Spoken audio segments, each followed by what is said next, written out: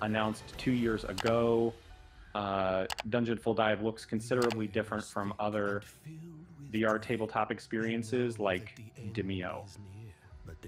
While the latter uses procedurally generated dungeons in preset characters, Dungeon Full Dive lets you build original maps and create your own heroes, supporting up to 8 players per campaign with crossplay support between VR and flat-screen PC players. You can play with a bird's-eye top-down view or from your character's perspective.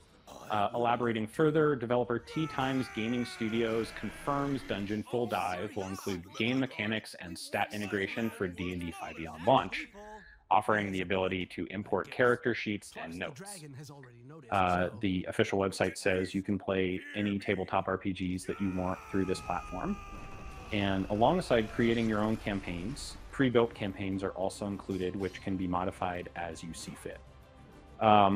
Dungeon Full Dive arrives on October 23rd on Steam VR, with a Next Fest demo dropping on October 9th. As for Quest, the official website FAQ states, after the full release, native Quest support is one of the first things on our roadmap. Adventurers, what will you do with the power of Dungeon Full Dive?